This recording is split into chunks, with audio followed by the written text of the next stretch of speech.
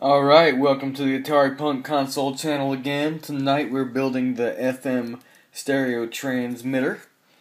That is this board right here. Lots of different things we got. Some mounting pieces for the inside of the case here. The case is already drilled for the antenna hole there.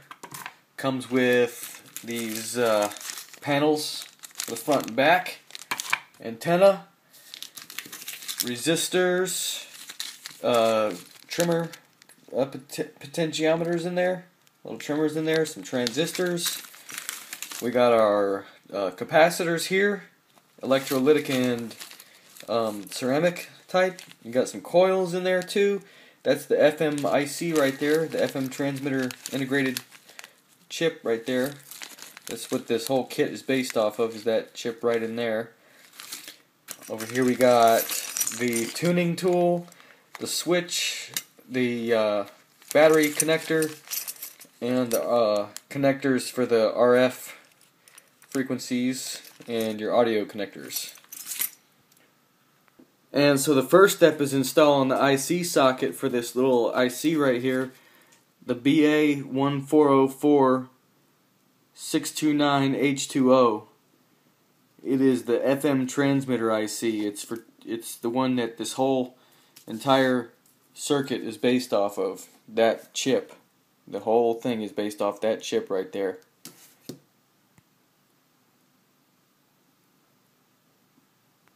And so now we're installing the resistors, and we're to the point where we're going to select the pre-emphasis in microseconds. The choices are 75 microseconds for the US and 50 microseconds for Europe. So could you guess which one we're going to use here? That's right, we're going to use the 15K resistors to give us the 75 microsecond pre-emphasis, because we're in the United States. Otherwise we'd be using the 10K resistors if we were in Europe. Alright, so now we got most of the resistors done, and the potentiometers are in here too. We're left with one more resistor here. It's resistor 8 right here. This one is to select the frequency range for which you're going to be operating the FM transmitter on. So your choices are the low end band, which is the 180K one at the top there, for frequencies between 88 and 91 megahertz.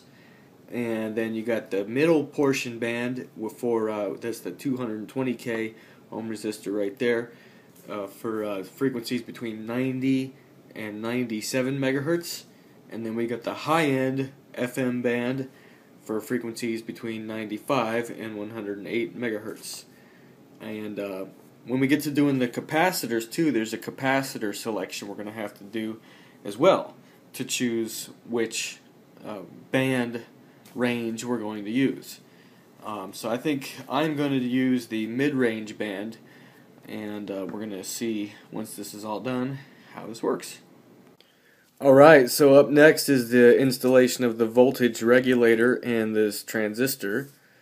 So we have, I'm holding in my hand here the voltage regulator, the 78LO2, and right here, laying on the bench table here, is the transistor, the 2N2570, and these are easily confused with each other because they look almost exactly the same.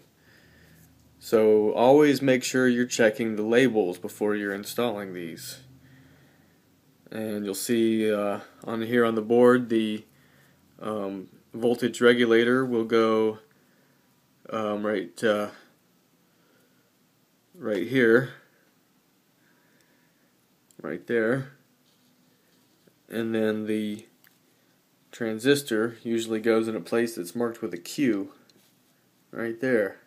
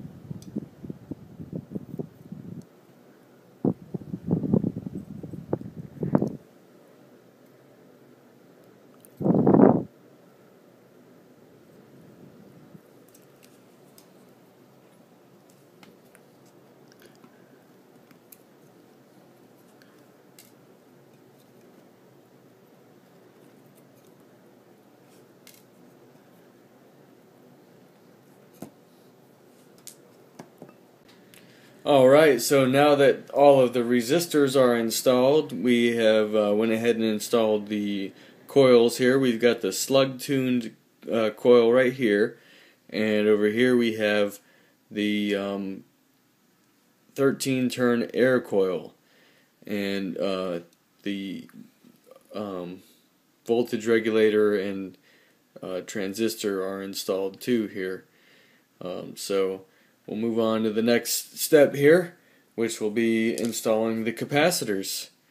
Alright, so now we're up to the stereo generator part of this, and it involves this tiny little crystal right here. This is probably the smallest part so far out of the whole bin of parts here, and they recommend that you save some of the leads from the things that you've installed. So I saved quite a few of them, because what you have to do is you're gonna have to put the crystal in, solder it into those two holes, and then use one of those leads to hold it down right there. It's gonna sit right on there on the board right there. So that's that part, and then there's two capacitors that go along with this part of the these two right here, 11 and 12, and then I'll have the stereo generator section complete, and then we'll move on to the power supply section. Alright, so now we're done with the stereo generator section of the circuit, which consists of that little crystal right there we were just talking about, and these inputs here, and these little capacitors right here. That's the stereo generator section. On now to the power supply section. Alright, so now we're done with the power supply section, which is these capacitors right here, these larger capacitors in this voltage regulator, the power switch over here, and the power input in these coils right here, which look similarly to resistors, but they're different. The L3 here, and there's another coil around here somewhere, L1 right here, and the L2. They look like resistors, but they're not. They're much different. Okay, that's the power supply section, and next up is actually the section. The multiplexer balance is already done, which is this one right here, this little trimmer that we did a little earlier, and we also did these earlier, these transistor and the voltage regulator. So next part is to finish the multiplexed audio pilot and the RF oscillator and the RF amp and the RF output. So pretty much we'll be done after doing that, and the battery holder. So the next section of this video will be putting the case together and showing you the operation. Alright, now we're working on the radio frequency oscillator section, and we're up to a part where we have to make a choice here for capacitor number 18, and our choices are a 22 picofarad capacitor, a 27 picofarad capacitor, and a 15 picofarad capacitor. And you can see that I've already chosen the 22 picofarad capacitor, because that is the mid-range capacitor that goes along with the 220k ohm resistor that we have chosen before for resistor number 8, if you remember from earlier, because we're going to use the mid-range. Alright, so next up is operation. Alright, so we're almost done here building the FM transmitter. Last thing we need to do is put it all in the case. The battery connector's all installed here, and the screw sticking out right here has been soldered in from the bottom for the antenna here. And so we've got the we got an RF connector right here, and so we'll have this in the case here pretty soon, and then we'll operate it and we'll show you how it works, and we'll see if it actually does work.